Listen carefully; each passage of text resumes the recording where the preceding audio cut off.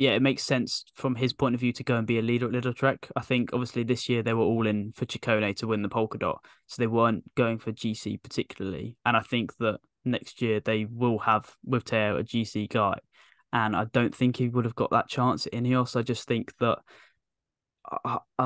if they keep Carlos Rodriguez, you'd imagine he goes if Bernal can find his form again, if G is still going to be a guy that they can trust at competing in GC at Grand Tours. Like I really like Geoghegan Hart.